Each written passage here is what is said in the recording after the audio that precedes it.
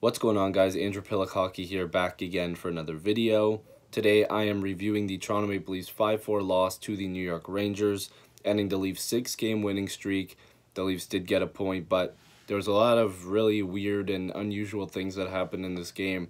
And by that I mean there were spots where the Leafs looked awesome, then there were spots where they looked lost, there was bad defensive plays, there was a bunch of giveaways, there was some good takeaways. I say it a lot as a Leaf fan, but it was a tale of two games in this one. The Leafs outshot the Rangers 47-37. They looked like they had a lot of puck control and stuff like that, but there were just, excuse me, times where they looked terrible. But overall, I think that they played a decent game. Gorgiev gets the win. He's now 10-7. Freddie Anderson has to wait for his 20th win. He is now 19-8. D'Angelo with the game-winning goal, I guess it says there. But so early on, Howden gets a goal. Nice little snipe in the slot. The Leafs lost coverage for his fifth, assisted by Strome, who's having a good year for the Rangers, and Trouba. Then the Leafs responded on the power play. William Nylander snipes home another goal. He's got 5 in his last 5 games, 5 points in his last 2 games. And I'd like to say he was really good tonight defensively. He had a couple really good takeaways. So for the Nylander haters out there, I have no time for you. But that goal was assisted by Tavares and Matthews. Then Strome got one, like I said earlier. He's having a good season, his 9th, assisted by Panarin. He just clapped that one home, I believe. Excuse me. He had a couple goals because he scored again in the second period. Actually, that might have been the one that he clapped home. I can't remember, but that was his 10th, assisted by Panarin again and fast. Excuse me, guys. I really can't get over this. But that made it 3-1, and I still thought the Leafs had a good chance because there was a lot of plays where I'm like, okay, they actually looked pretty decent, but they were still giving up the puck quite a bit.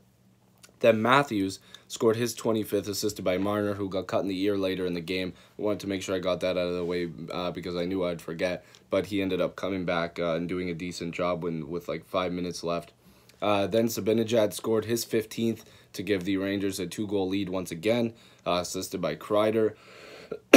Guys, I'm so sorry. His 13th, that was Kreider's 13th assist, Zibanejad's 15th goal.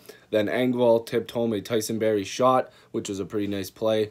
His 4th, assisted by Barrie and Kapanen. Then, late in the game, Austin Matthews had a wide-open cage. The Leafs were pressing. He hits the crossbar. Goes to commercial. They come back, and Matthews buries one off of a nice pass from William Nylander to tie the game. And I was like, okay, here we go. The Leafs can steal a game here because the Rangers have been scoring for like the lights out in this game for some reason.